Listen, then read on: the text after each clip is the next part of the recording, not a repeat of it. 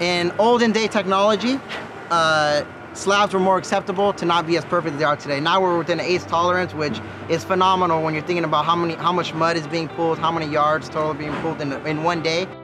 Typically the workflow is that we would set up a laser scanner off of the edge of the slab that's being poured. And immediately after the slab has been poured and leveled, while the concrete crew is pouring the next section of the slab, we can scan that portion of the concrete while it's still wet. So today we're using LiDAR, light detection and range finding technology, to scan wet concrete that has been placed at this particular construction site. And this LiDAR is a laser beam, kind of like a laser pointer, but a lot faster, and it shoots a point, and that light bounces off the surface that we're shooting, and we get a return, and it creates a point. So we're shooting hundreds of thousands of these per second, and it creates what's called a point cloud.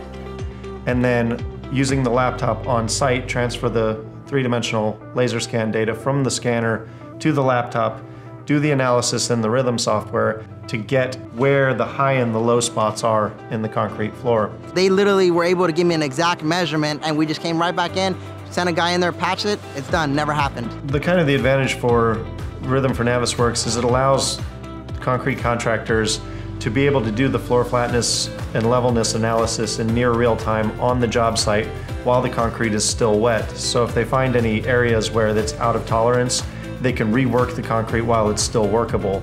If you have to wait until the concrete is dried and hardened, then any high and low areas have to be ground down or filled with some sort of backfill sealant, and this typically takes more time and more cost. Rework is definitely not a thing you want to do.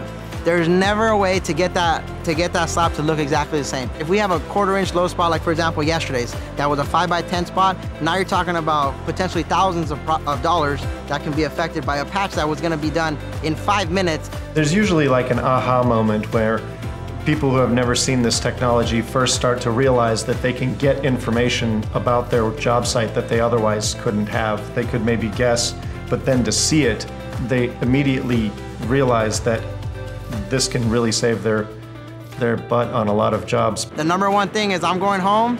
I'm not coming back because I know this product is perfect, and I'm going to sleep well in my bed tonight.